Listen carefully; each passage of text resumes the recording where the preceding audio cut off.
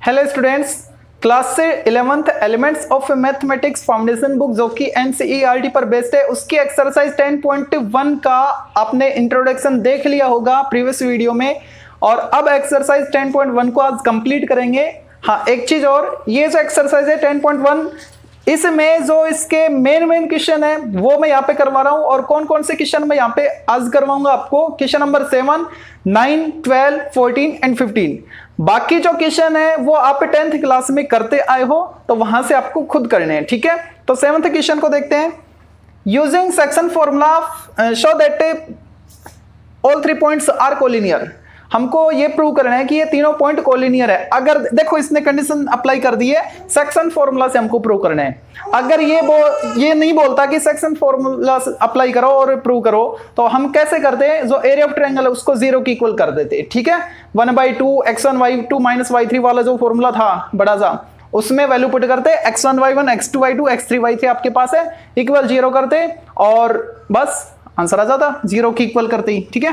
0 आ जाना चाहिए था इसका। लेकिन सेक्शन फॉर्मूला अप्लाई करके कैसे प्रूव करें इन तीनों पॉइंट्स को कोलिनियर कैसे करें, तो उसके लिए सेक्शन फॉर्मूला क्या कहते हैं, कोई भी एक लाइन है और उस लाइन के जो 2 पॉइंट्स हैं ए और बी, जैसे कि मैं ए पॉइंट के कोऑर्डिनेट ले रहा हूं -3 और -2 और बी पॉइंट के कोऑर्डिनेट ले रहा हूं 5, 2, ठीक है। तो जो तीसरा पॉइंट है वो अगर इस पे आ जाए, इस लाइन के ऊपर आ जाए, तो तीनों कोलिनियर हो जाएंगे ना। तो मैं ये मान के चल रहा हूं कि जो तीसरा पॉइंट है सी पॉइंट, जिसके कोऑर्डिनेट है 1, 0, ये इस लाइन पर है, ठीक है। अगर ये इस लाइन पर है तो कोलिनियर होगा, ठीक है। ये इस लाइन पर है तो इसको बाइसेक्ट भी करेगा। किस रेशो में करेगा, सपोज m1 रेशो m2 में कर रहा है, ओके, ठीक है। तो यहां से जो आपको m1 रेशो m2 मिलेंगे x कोऑर्डिनेट के साथ और y कोऑर्डिनेट के साथ, दोनों सेम आने चाहिए। अगर दोनों सेम आ गए, इसका मतलब ये बिल्कुल इस लाइन के ऊपर है, मतलब तीनों पॉइंट कोलिनियर हैं, ठीक है। तो यहां पे जो x कोऑर्डिनेट है, x कोऑर्डिनेट, चलो मैं फॉर्मूला लिख देता हूं पहले, x, y, मतलब x और y जो कोऑर्डिनेट होते हैं किसके, जो डिवाइड करते हैं ना उन दोनों पॉइंट को जिस भी रेशियो में, जैसे कि m1 रेशियो m2 में डिवाइड करता है, तो उसके x और y कोऑर्डिनेट किसके इक्वल आते हैं। x कोऑर्डिनेट होगा m1 x2 plus m2 x1 upon m1 plus m2, और y coordinate m1 y2 plus m2 y1 upon m1 plus m2, ठीक है। अब इसमें आप पे देखो x कोऑर्डिनेट क्या है, इसका 1 है, 1 इक्वल, यहां से x कोऑर्डिनेट वैल्यू पुट करो, m1 x2 क्या है 5, m1 x2 प्लस m2 क्या है, m2 तो m2 ही है, x1 क्या है -3 है, अपॉन m1 प्लस m2, इनको इधर ले आओ, m1 प्लस m2, इधर 5m1 -3m2, अब ये इधर आएगा तो 4m1 और ये इधर आएगा तो 4m2, 3 + 1 4, ठीक है। तो m1 रेशो m2 क्या आया, 1 रेशो 1, मतलब 1 आया, m1 रेशो m2। अब आप y कोऑर्डिनेट लेके इसमें वैल्यू पुट करोगे तो वो भी सेम आना चाहिए, तभी ये कोलिनियर हो सकते हैं, ठीक है। तो जो इसका y कोऑर्डिनेट है, y कोऑर्डिनेट क्या है 0, इक्वल m1 y2 y2 क्या है 2 प्लस m2 y1 क्या है -2, ठीक है, अपॉन m1 प्लस m2, ये इधर आके 0 हो गया, इधर बचा 2m1 -2m2, इसको इधर ले आओ 2m2 और इधर 2m1, 2 से 2 कैंसिल, यहाँ पे 1 कब, जब m2 से मैं डिवाइड कर दूं, तो m1 अपॉन m2 क्या आ गया, 1 आ गया, और यहाँ पे क्या था, यहाँ पे भी 1 था। इसका मतलब ये जो तीसरा पॉइंट है बिल्कुल इन दोनों को ज्वाइन करने वाली लाइन के ऊपर ही है, ठीक है। इसका मतलब क्या हो गया, a, b और c तीनों पॉइंट कोलिनियर है, okay. Next question number 9, determine the ratio in which the line 2x + 3y + 7 = 0 divides the join of 3, 4 and 7, 8। देखो ये क्या कह रहा है, ये कह रहा है कि इन दोनों पॉइंट्स को ज्वाइन करने वाली जो लाइन सेगमेंट है, सपोज ये वो लाइन सेगमेंट है जिसमें आपको a और b के कोऑर्डिनेट क्या क्या रखे हैं, 3, 4 और b के हैं 7 और 8। तो इनको ज्वाइन करने वाली जो लाइन सेगमेंट है ए बी, उसको अब की बार एक पॉइंट डिवाइड नहीं कर रहा, अब की बार एक लाइन डिवाइड कर रही है। ये कुछ इस टाइप से लाइन दे रखी है आपको, जिसका इक्वेशन है 2x + 3y + 7 = 0। तो ये कह रहा है कि ये जो लाइन है ना, ये इसको किस रेशियो में डिवाइड कर रही है, वो रेशियो हमको फाइंड करना है। सपोज m1:m2, ठीक है, तो m1 और m2 हमको फाइंड करने हैं। ओके, तो यहाँ पे जिस पॉइंट पे ये इसको डिवाइड कर रही है वो पॉइंट इस ए बी पे होगा, ठीक है, वो मैंने लेट किया P है, जिसके कोऑर्डिनेट है x, y। तो जो पॉइंट P है उसका x कोऑर्डिनेट क्या होगा, m1 x2 plus m2 x1 upon m1 plus m2।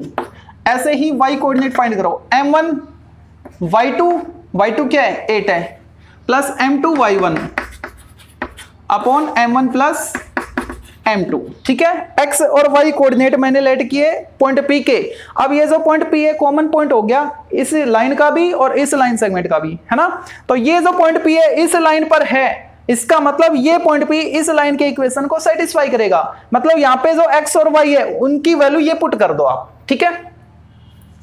2 × x, x बोले तो 7m1 + 3m2 upon m1 + m2 plus 3y, 3 × y, y क्या है, y है 8m1 + 4m2 upon m1 + m2 plus 7 = 0। 2 को ऊपर मल्टीप्लाई कर दो, 14m1 + 6m2 और एलसीएम सेम है, तो यहां पे क्या आएगा 24m1 + 12m2 plus 7m1 + 7m2, ठीक है। एलसीएम क्या था इन तीनों का, m1 + m2, और वो जो एलसीएम था उसको उधर ट्रांसफर कर दो, बन गया 0, खत्म कहानी। अब देखो m1 कितने हो गए, 14, 24 और 7, 14 और 7 21, 21 इसमें प्लस करो 45 m1। m2 देखो ये रहा और ये रहा 18 हो गए, ठीक है, 18 और 7 25 प्लस 25 m2 = 0। अब उसको ट्रांसफर कर दो, 45 m1 = -25 m2।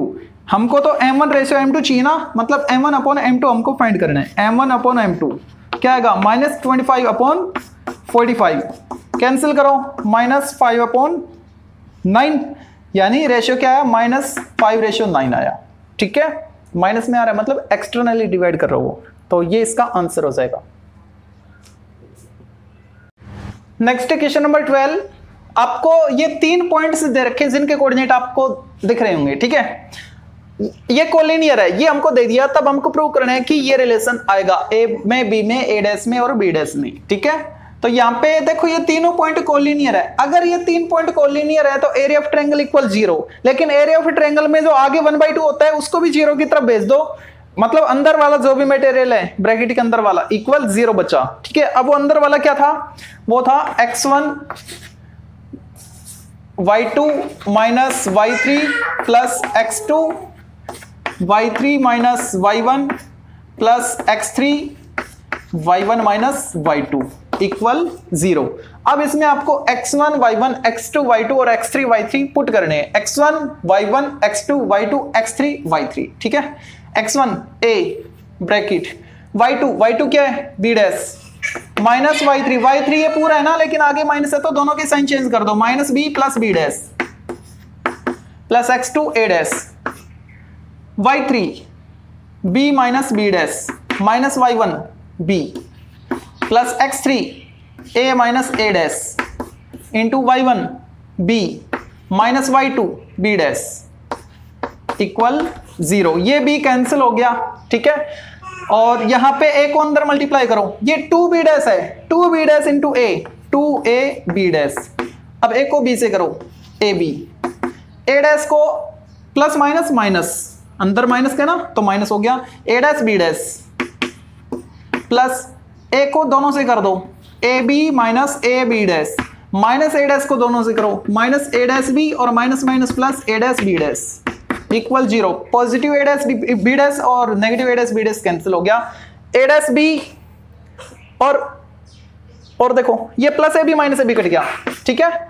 और क्या बचा, और आपको मिल रहा है ये a डैश b माइनस का इधर आएगा तो प्लस हो जाएगा a डैश b। अब ये दोनों सेम है, a b dash 2 minus 1 1 a b dash, ठीक है, a b dash equal a dash b, hence prove. Next question number 14 को देखते हैं। Find the equation of locus of A point which moves so that it's distance from x axis twice its distance from the y axis.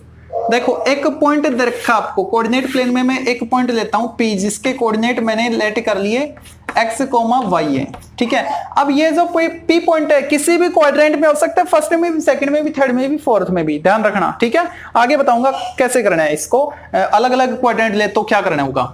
देखो तो यहाँ पे मैंने एक point लिया P जो कि फर्स्ट क्वाड्रेंट में है, और इसने बोल रखा है कि इस पॉइंट P की x एक्सिस से डिस्टेंस, ये x एक्सिस है ना, लाइन से पॉइंट की डिस्टेंस कैसे फाइंड करते हैं, उस पे परपेंडिकुलर ड्रॉ करके, ठीक है। तो ये जो परपेंडिकुलर डिस्टेंस है ये मान लो a है, तो आपको रिस्ट्रिक्शन क्या रखा है इसने, PA। ये जो डिस्टेंस है ना PA, ये कितनी है, इसी पॉइंट की y एक्सिस से जितनी डिस्टेंस है उसका डबल है, ठीक है। इस पॉइंट की y एक्सिस से डिस्टेंस, ये परपेंडिकुलर डिस्टेंस, ये मान लो B पॉइंट है, यानी जितना BP है उसका डबल है, ठीक है। अच्छा अब देखो ये डिस्टेंस आपको निकालनी है।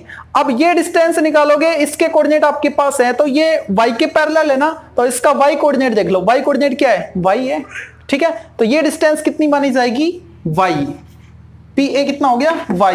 वैसे भी आप निकाल सकते हो कैसे, डिस्टेंस फॉर्मूला से, इस पॉइंट के कोऑर्डिनेट हो गए x, 0 और इसके हो गए 0, y, x2 minus x1 square plus y2 minus y1 square root के अंदर, ऐसे ये डिस्टेंस निकाल सकते हो। मैं डायरेक्ट निकाल रहा हूं क्योंकि एक्स वाई प्लेन में आपको एक पॉइंट दे रखा है, तो पहले वाला रिप्रेजेंट करता है x एक्सिस उसकी डिस्टेंस, दूसरे वाला y एक्सिस से उसकी डिस्टेंस को रिप्रेजेंट करता है, ठीक है ना। तो x एक्सिस से डिस्टेंस मतलब y, और उल्टा बोल गया, पहले वाला पॉइंट रिप्रेजेंट करता है x है मतलब ये वाली डिस्टेंस है जो कि y एक्सिस से डिस्टेंस है, और दूसरे वाला x एक्सिस से डिस्टेंस को रिप्रेजेंट करता है जो कि y के पैरेलल है, ठीक है। तो PA कितना आया, y आया 2 इंटू PB। हाँ एक चीज और, डिस्टेंस है, ठीक है। अब मैं वो बात बताता हूं आपको, क्वाड्रेंट अगर इसमें होता, इसमें होता, इसमें होता तो क्या करते, इसमें होता तो x और y दोनों पॉजिटिव नहीं आती, नेगेटिव आती है ना, तो इसके लिए डिस्टेंस नेगेटिव होती नहीं है तो मोड में ले लो आप, ओके। तो मैंने मोड में लिए ट्वाइस ऑफ बीपी कितना है, ये डिस्टेंस x है, x, ओके। अब ये मोड हटाओ, मोड कब हटेगा, जब आप स्क्वायर कर दोगे, ठीक है। तो y स्क्वायर और इधर 4x स्क्वायर, ये इक्वेशन आ गया, यहां पे भी छोड़ सकते हो, और अगर आप इसको स्क्वायर फॉर्म में ना लिखो तो y फाइंड कर लो, मतलब रूट करोगे तो ये क्या आएगा, 4 क्या आएगा, प्लस माइनस 2, और ये बन जाएगा x। ये भी ठीक है और ये भी ठीक है। मोड में क्यों लिया, क्योंकि डिस्टेंस नेगेटिव नहीं होती है।